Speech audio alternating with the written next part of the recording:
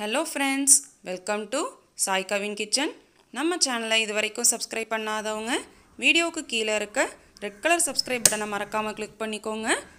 கூடவே இருக்க பெல் ஐகானை கிளிக் பண்ணி ஆல் ஆப்ஷனை செலக்ட் பண்ணிக்கோங்க.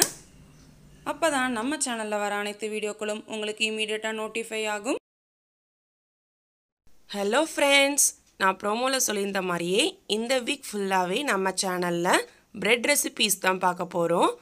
ஸோ அந்த வகையில் பிரெட் ரெசிபி சீரீஸில் நம்ம ஃபஸ்ட்டு பார்க்க போகிற ரெசிபி சூப்பரான ஸ்பைசியான evening time snack spicy bread roll எப்படி செய்யலாங்கிறது பார்க்கலாம். பிரெட் ரோல் செய்கிறதுக்கான ஸ்டஃபிங் ஃபஸ்ட்டு ரெடி பண்ணிடலாம். அதுக்கு ஸ்டவ் ஆன் பண்ணிவிட்டு ஒரு கடாயில் தேவையான அளவு எண்ணெய் சேர்த்துக்கோங்க. எண்ணெய் நல்லா ஹீட் ஆனதுக்கப்புறமா இதில் 1/2 ஸ்பூன் அளவு ஜீரகம் சேர்த்துக்கலாம். அடுத்ததாக இது கூட ஒரு பச்சை மிளகாய் பொடி பொடியாக கட் பண்ணதை சேர்த்துக்கலாம். அடுத்ததாக இது கூட 1/2 பெரிய வெங்காயம் பொடி பொடியாக கட் பண்ணதை சேர்த்துக்கலாம். வெங்காயம் சேர்த்ததுக்கப்புறமா அதோட பச்சை வாடை போகிற அளவுக்கு நல்லா வதக்கிக்கோங்க. வெங்காயம் நல்லா வதங்கிருச்சு. இப்போ இது கூட 1 ஸ்பூன் அளவு இஞ்சி பூண்டு பேஸ்ட்டு சேர்த்துக்கலாம். அடுத்ததாக இது கூட 1/4 ஸ்பூன் அளவு மஞ்சள் சேர்த்துக்கலாம். நெக்ஸ்ட் இது கூட 1/4 ஸ்பூன் அளவு கரம் மசாலா தூள் சேர்த்துக்கலாம். கூடவே 1/2 ஸ்பூன் அளவு காஷ்மீரி மிளகாய் தூள் சேர்த்துக்கோங்க. இப்போ இது எல்லாத்தையும் நல்லா வதக்கிக்கலாம். வதக்கும்போது நல்லா சிம்லேயே வச்சுக்கோங்க. நெக்ஸ்ட் இது கூட ஃப்ளேவருக்காக ஒரு 1/2 ஸ்பூன் அளவு சிக்கன் மசாலா சேர்த்துக்கலாம். தேவையான அளவு உப்பு சேர்த்துக்கலாம். இப்போ இது கூட 1/4 ஸ்பூன் அளவு பெப்பர் பவுடர் சேர்த்துக்கலாம். அடுத்ததாக இது கூட 1 கப் அளவு வேக வச்ச பச்சை பட்டாணி சேர்த்துக்கலாம். பட்டாணி சேர்த்ததுக்கப்புறமா இந்த மசாலாவோட நல்லா சேர்த்து மிக்ஸ் பண்ணி விட்டுக்கோங்க. 2 உருளைக்கிழங்கு வேக வச்சு மசிச்சு எடுத்து வச்சுருக்கேன். இப்போது இதை இது கூட சேர்த்துக்கலாம். நம்ம ஆட் பண்ண இந்த உருளைக்கிழங்கும் பட்டாணியும் மசாலாவோட எல்லா இடத்துலையும் ஈவனாக ஸ்ப்ரெட் ஆகிற அளவுக்கு மிக்ஸ் பண்ணி விட்டுக்கோங்க. இப்போ லாஸ்ட்டாக இது கூட பொடி பொடியாக கட் பண்ணி வச்ச கருவேப்பிலை கொத்தமல்லியை சேர்த்து நல்லா கிளறிக்கலாம். அவ்வளோதான் ஃப்ரெண்ட்ஸ், நம்ம பிரெட் ரோலுக்கான ஸ்டஃபிங் இப்போ சூப்பராக ரெடி ஆயிடுச்சு. அப்படி நல்லா ஆறட்டும். அடுத்ததாக ஒரு பவுலில் 2 டேபிள் ஸ்பூன் அளவு மைதா மாவு எடுத்து வச்சுருக்கேன். இப்போ இது கூட கொஞ்சமாக தண்ணி சேர்த்து கட்டி இல்லாமல் நல்லா கரைச்சி எடுத்துக்கலாம். இப்போ அடுத்ததாக பிரெட் ஸ்லைசஸோட 4 கார்னர்ஸையும் நம்ம கட் பண்ணி எடுத்துடலாம். 4 கார்னர்ஸையும் கட் பண்ணதுக்கப்புறமா சப்பாத்தி கட்டை வச்சு இந்த மாதிரி லைட்டாக ரோல் பண்ணிக்கோங்க.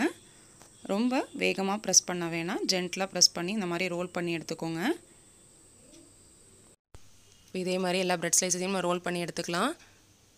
நெக்ஸ்ட் இந்த மாதிரி அகலமான பாத்திரத்தில் கொஞ்சம் தண்ணி எடுத்துக்கோங்க. இப்போ ரோல் பண்ணி எடுத்து அந்த ப்ரெட்டை அதில் நல்லா டிப் பண்ணிக்கோங்க. டிப் பண்ணிவிட்டு உள்ளங்கையில் வச்சு ப்ரெஸ் பண்ணிங்கன்னா இதில் உள்ள தண்ணியில் நல்லா ஸ்குவீஸ் ஆகிடும். ப்ரெஸ் பண்ணும்போது ரொம்ப வேகமாக பண்ணாமல் ஜென்டலாக ப்ரெஸ் பண்ணி எடுத்துக்கோங்க. பாருங்கள், இதில் தண்ணியில் நல்லா ஸ்குவீஸ் ஆகிடுச்சு.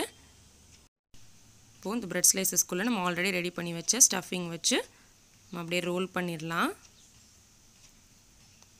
இந்த பிரெட் ஸ்லைசஸ்க்குள்ளே இந்த ஸ்டஃபிங் நல்லா பேக் ஆகிற அளவுக்கு ஓரத்தில் நல்லா ப்ரெஸ் பண்ணி விட்டுருங்க. இல்லைனா நம்ம எண்ணெயில் போடும்போது உள்ளே உள்ள ஸ்டஃபிங் பிரிஞ்சு வந்துடும். அதே மாதிரி 2 எட்ஜஸையும் நல்லா க்ளோஸ் பண்ணி விட்டுருங்க. இப்போ இதே மாதிரி எல்லா பிரெட் ரோலையும் நம்ம ஃபஸ்ட்டு தயார் பண்ணிடலாம்.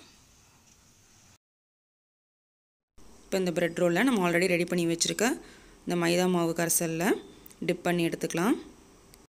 பாருங்கள், இந்த மைதா மாவு கரைசலில் பிரெட் ரோல் நல்லா டிப் பண்ணி எடுத்தாச்சு. இப்போ நெக்ஸ்ட் இதை எடுத்து பிரெட் க்ரம்ஸில் நல்லா கோட் பண்ணி எடுத்துக்கலாம். பிரெட் க்ரம்ஸ் செய்கிறதுக்கு 2-3 ப்ரெட்டை மிக்சியில் போட்டு நல்லா பொடிச்சு வச்சுக்கோங்க. இந்த மாதிரி பிரெட் க்ரம்ஸில் நம்ம கோட் பண்ணி எடுக்கிறதுனால நம்ம பிரெட் ரோல் நல்லா கிறிஸ்பியாக கிடைக்கும். இதே மாதிரி நம்ம எல்லா பிரெட் ரோலையும் ரெடி பண்ணி எடுத்துக்கலாம். நெக்ஸ்ட்டு ஸ்டவ் ஆன் பண்ணிவிட்டு ஒரு கடாயில் தேவையான அளவு எண்ணெய் சேர்த்துக்கோங்க. எண்ணெய் நல்லா ஹீட் ஆனதுக்கப்புறமா நான் ரெடி பண்ணி வச்சுருக்க பிரெட் ரோலை சேர்த்து பொரிச்சு எடுத்துக்கலாம். பொரிக்கும்போது நல்லா மீடியம் ஃப்ளேம்லேயே வச்சுக்கோங்க, இல்லைனா மேல் லேயர் கரிஞ்சு போன மாதிரி ஆகிடும். இப்போ இதே மாதிரி எல்லா பிரெட் ரோலையும் பொரிச்சு எடுத்துக்கலாம். ஒரு பக்கம் வெந்ததுக்கப்புறமா இன்னொரு பக்கம் நல்லா திருப்பி விட்டுக்கோங்க. ஸ்பைசி பிரெட் ரோல் இப்போ சூப்பராக ரெடி ஆகிடுச்சு. நெக்ஸ்ட் இதை சர்வ் பண்ணிடலாம். ஓகே ஃப்ரெண்ட்ஸ், ஈவினிங் டைமில் நல்லா ஸ்பைசியான ஏதாச்சும் ஸ்நாக்ஸ் சாப்பிட்ணுன்னு ஆசையாக இருந்துச்சுன்னா 4 ப்ரெட் இருந்தால் போதும். இந்த ஸ்டஃபிங் செஞ்சிட்டிங்கன்னா ரொம்பவே சூப்பரான இந்த ஸ்பைசி ப்ரெட் ரோல் நம்ம ரெடி பண்ணிடலாம். இந்த ஸ்பைசி அண்ட் க்ரன்ச்சியான ப்ரெட் ரோலை நீங்களும் உங்கள் வீட்டில் மறக்காமல் ட்ரை பண்ணி பாருங்கள். ட்ரை பண்ணிவிட்டு உங்கள் ஃபீட்பேக்ஸை என் கூட ஷேர் பண்ணுங்கள். இந்த ரெசிபி உங்களுக்கு பிடிச்சிருந்தா மறக்காமல் லைக் பண்ணுங்கள். உங்கள் ஃப்ரெண்ட்ஸ் அண்ட் ரிலேட்டிவ்ஸ்க்கும் ஷேர் பண்ணுங்கள். இது வரைக்கும் நம்ம சேனலை சப்ஸ்கிரைப் பண்ணாதவங்க வீடியோக்கு கீழே இருக்க ரெட் கலர் சப்ஸ்கிரைப் பட்டனை மறக்காமல் கிளிக் பண்ணிக்கோங்க. நம்ம சேனலில் வர அனைத்து வீடியோக்களையும் நீங்கள் உடனுக்குடன் மிஸ் பண்ணாமல் பார்க்க கூடவே இருக்க பெல் ஐக்கானை கிளிக் பண்ணி ஆல்ங்கிற ஆப்ஷனை செலக்ட் பண்ணிக்கோங்க. மேலும் பல சுவையான ரெசிபீஸ் உங்களுக்காக காத்துக்கிட்டு இருக்கு. Take care. பாய்.